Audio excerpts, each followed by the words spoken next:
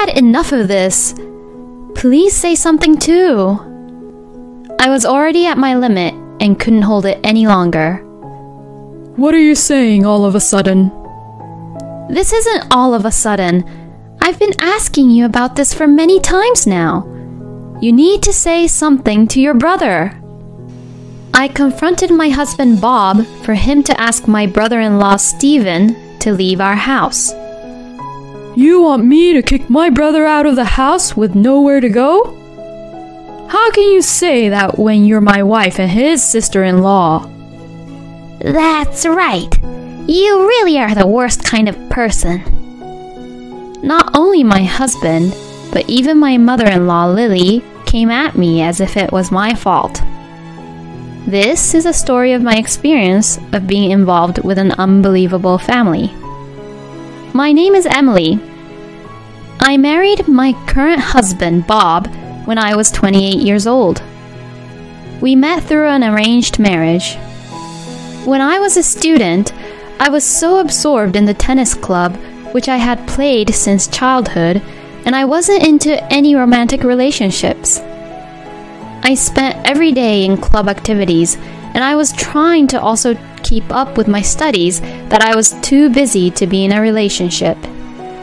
Of course, it's not that I had no desire to get married or anything like that. However, having never been in a relationship before, I didn't know how to build a relationship with a man, and even after starting to work, I was still unable to find a boyfriend. My boss at work, who couldn't stand to see me like that, told me that he knew a good man and introduced me to Bob. My first impression of him was that he was a kind man. He works for the government and seemed very calm and peaceful. Since he liked me and I originally wanted to get married by the time I was 30, I immediately accepted his offer to become a couple. Afterwards, we got along very well and we soon fell seriously in love with each other. I especially liked his sincerity and kindness, and I thought, I could actually marry him. Or so I thought. After a while, he proposed to me, and I immediately accepted and got engaged. We were able to get married without any problems. When Bob and I decided to get married, my parents, who were wealthy and owned several houses as vacation homes, gave me one of their houses. They gave me the option to choose the house I would want, and I chose a house that was just right, not too big and not too small. I chose a house which was just a little bigger than a normal house. The house had enough room for our child in the future and also a garden. It was convenient for transportation as it was close to the bus station, and there were no inconvenience as markets were close by, which is why I also chose it. I still remember Bob, who usually doesn't show his emotions much, say, in an apologetic tone, Wow, is it okay that we get to have such a great house? I had no doubt that our happy life was about to begin.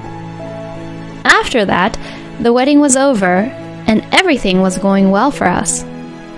However, a few months later, my father-in-law, who had been suffering from a chronic illness, passed away. My husband had one younger brother, Stephen, but he lived and worked at a factory in another state, so we never saw him on a regular basis, and the first time I saw him myself was at our wedding. The second time I saw Stephen was at my father-in-law's funeral. After my father-in-law passed away and Lily was left alone at home, Bob began to contact my mother-in-law Lily frequently. At the same time, Lily began to frequently come over to our house. It is true that Bob was the eldest, and perhaps he felt a certain amount of responsibility as the eldest son. It wasn't hard to understand why he was worried about Lily, who was left alone, but I was busy with work at the time, and home was the only place where I could relax, so I was a little concerned that Lily was sitting there when I came home. And this had kept on continuing for a few months, and one day, my husband suggests me his idea. Hey, Emily. I'm thinking about having Mom live with us at our home. What? I was very confused at my husband's sudden idea. What are you saying all of a sudden? Even now, Lily comes over almost every day. I say that to him, and he says, It must be hard for her to come all the way here every time, though, isn't it? So, I think it would be better if we all lived together. Bob says, with his bright, sparkled eyes. It seems as if he had just come up with the best idea of his lifetime. Wait a minute. I don't like it when you say things like that all of a sudden. We have our own lives and lifestyle here. I try to back up my point, but he says, I mean, this house is too big for just the two of us, isn't it? We have plenty of rooms, and I think it would help Mom a lot if we lived together. He says that, and it seemed like he didn't want to listen to my opinion. I didn't really give him a concrete answer, but Bob kept on going on, and if anything happened, he would say, I'm worried about leaving Mom alone. To me. I honestly wasn't too keen on the idea, partly because we had just started our new married life. But if Bob tells me that he's worried about Lily, I couldn't really say anything back to him. While I was avoiding to give a definite answer, Lily sold their family home, and I was half forced into a situation where I had to accept her into our house. At first, I blamed Bob for proceeding everything without me agreeing to him, but when he said, We don't have my parents' house anymore, and my mom has no place to live, so we have no choice, I kind of lost all interest in talking back to him. After that, life was very difficult for me. I wasn't harassed or got bullied by Lily, but I didn't like being told, You're his wife, right? At every little thing, and I hated it. You are married to my son, so you should serve your husband's family. She seemed to have this old-fashioned way of thinking, and when I gave priority to my work, she repeatedly told me, You are my daughter-in-law, so you should be more aware of that. But since Lily came over to our house, I myself became too lazy to stay at home and spent many days working overtime at the office. I was still living an ordinary life, dodging sarcastic remarks from Lily in my own way every day. Until that incident happened. Sometime later, my brother-in-law Stephen, who had been living and working at the factory in another state, announced that he would quit his job at the end of the year and come back to his parents' house. Bob and Lily and I were surprised at Stephen's sudden announcement, but we had more important things to think about. We had to think more about where he would come back to. Their parents' house had already been sold, and he could no longer live there as he wished. When Stephen, who was ready to come back to his parents' house, came back here, he blamed Bob and Lily for selling the house without any notice while he was gone. Hey, I ain't hear nothing about the house being sold. What the hell are you doing? Stephen used to be in a gang, and his looks were pretty flashy, and also had a very rough tone of voice. I had never been involved with that kind of person before, and to be honest, I was not very good at it and wanted to stay away from him as much as possible. I'm sorry, but I was worried about Mom living in that house all by herself. I thought you were going to live and work over there for a long time too. My husband tried to calm him down, but... What the hell? How dare you decide it all on your own? You better take responsibility for this. He yells at Bob. Bob is supposed to be his eldest brother, but he just freaked out once Steven starts yelling at him. In the end, he couldn't say anything back and just looked down with a pale face. My father-in-law had said before he died that if anything happened to him, he would leave all the affairs of the house to Lily. Steven, who left his parents' house without permission, worked out of the state, and didn't send any money, has no right to blame Lily and his family. That's what I thought in my mind, but in the end, we couldn't come to an agreement, and Steven ended up moving in with us on the condition that he would stay with us until he found a new job. I was completely against it and complained. I can't have Steven living with us too. Now that Lily has come to live with us, our living expenses are getting higher and higher. I complained to Bob, but he told me that he would make him leave as soon as he found a job, so I had to put up with it until then. I couldn't just refuse Steven and request him to move out all on my own, so I had no choice but to have Steven move in with us for the time being.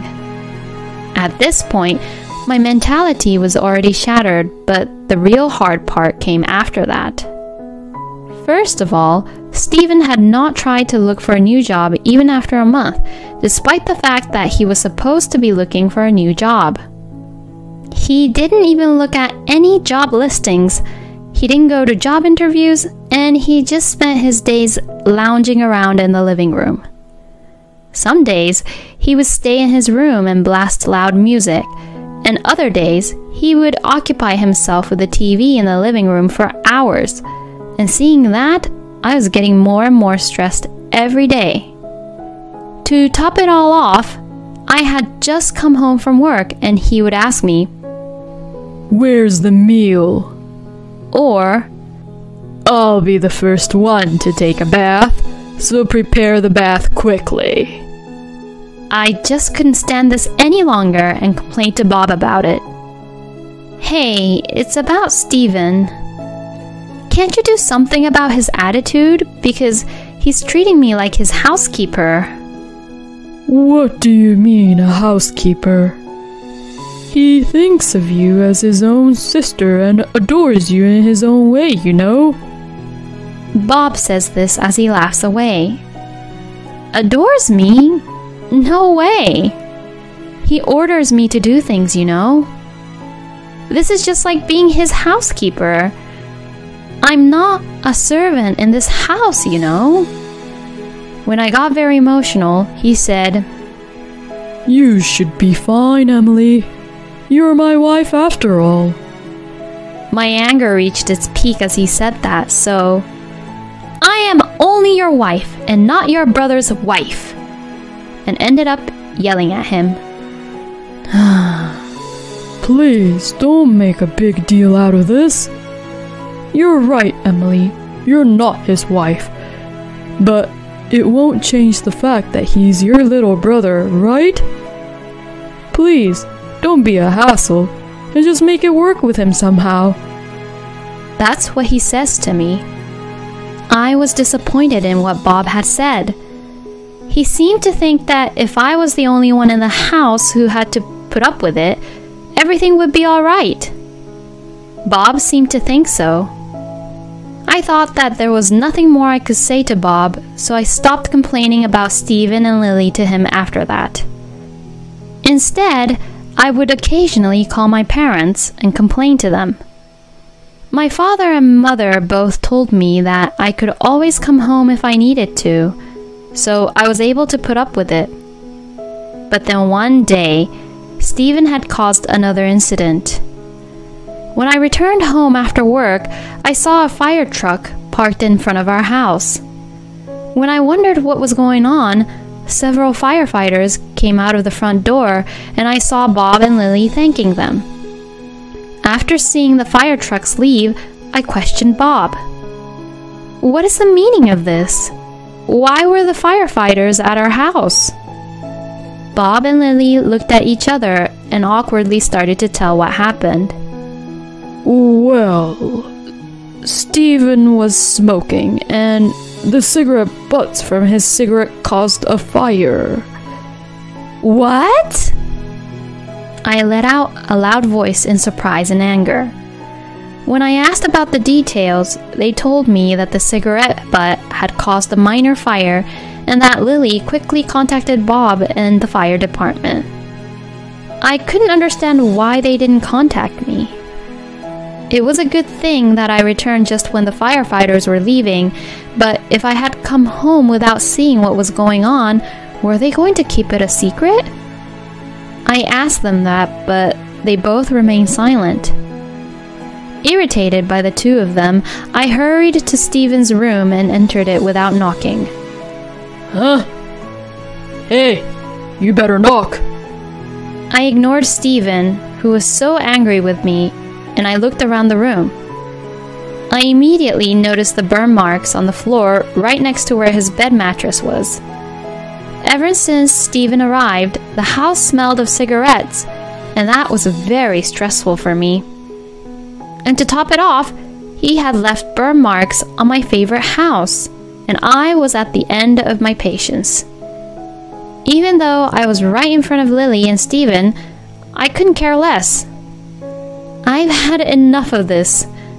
Please say something too. I was already at my limit and couldn't hold it any longer. Then Bob says, "What are you saying all of a sudden?" to me.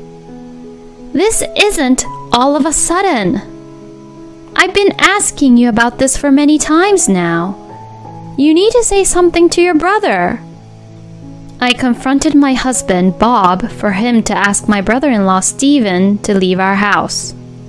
Then, Bob sighs deeply and says with a tired tone, "You want me to kick my brother out of the house with nowhere to go?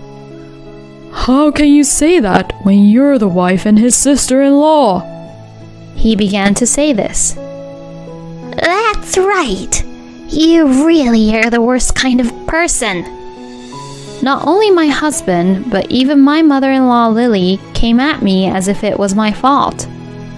Why am I the one being blamed? Originally, this is my precious house that my father gave to me. Lily and Stephen, who came to live here without my permission, were in no position to complain, let alone my husband. I knew I couldn't back down this time, so I told Stephen clearly, I want you to leave. How could you? Are you saying that you want to kick your brother-in-law out of our house? If you can't stand it, then you better get out of the house. With that, he left the room. Stephen was watching this whole thing with a grin on his face. I was so frustrated and went back to my room.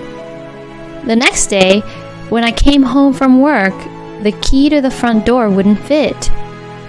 No matter how many times I tried, the key wouldn't fit into the keyhole, and there was no response when I pressed the doorbell. Then, a notification on my phone rang, alerting me that there was a message from Bob. I changed the locks for the house. I'll let you back in after you cool down. That was what his message said. Don't be ridiculous. If you're being like this, then I'll leave. With that in mind, I went back to my parents' house and explained the situation to my mother and father. My parents' faces grew increasingly grim after they heard what I had to say, and my father said, Leave the rest to me, and had hired a lawyer who knew my father well. Things progressed rapidly, and I sent them a demand for alimony and divorce, as well as a certified letter ordering them to leave the house. As soon as we began to discuss, Bob rejects the idea of divorce by saying, Divorce over something as trivial as this is ridiculous. But when I told him that if he didn't agree to divorce, I would be willing to take him to court, and with that, he simply gave up. Perhaps he was overwhelmed by the word court, and Bob suddenly began to quiet down.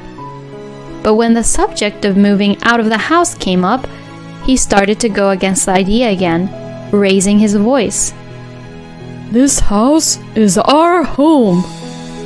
As a husband, I have the right to own it too. Bob looks down at me with his nose in the air as if to say, I told you so. Then, the lawyer pulled out the registration certificate and says this. You don't have any rights to this house. Indeed, this house was given to me by my father as a gift quite some time ago. So, in other words, the house is not even a joint property, but it is solely owned by me. I could see the faces of Bob, Lily, and Stephen turning pale as they learned about the truth. Perhaps they thought they would never be kicked out of the house, but their faces gradually turned grim. Emily, why don't you reconsider the divorce for a moment? He always says convenient things whenever it's not the best situation for him. What would you like to do? The lawyer asks me, and I said, Of course, I'll have a divorce as I won't change my mind. The three of them were devastated by the result, and Bob, perhaps thinking that there was nothing more he could do, agreed to the divorce and it was finalized. Bob, Lily, and Stephen moved out of the house. Bob, who works in the government, was so busy paying the alimony that he couldn't continue to live as he had before, and the family of three moved into a rundown apartment. Of course, Lily and Stephen were stressed out because they couldn't live freely, and as for Stephen, he tried to release his stress outside the house, and I heard that he assaulted a thug. Well, anyways, they have nothing to do with me anymore. I got my house back safely and restored the room where Stephen used to live in. The burn marks on the floor that I have been worrying about disappeared nicely, and my mood has brightened. Now, my parents come to stay once a week and on weekends, and we are having a good time in our own way. I went to a dinner with the lawyer who helped me with this case afterwards to thank him for his help, and we have been seeing each other regularly since then. Perhaps one day I will be able to live a married life again. With this thought in my mind, I live happily every day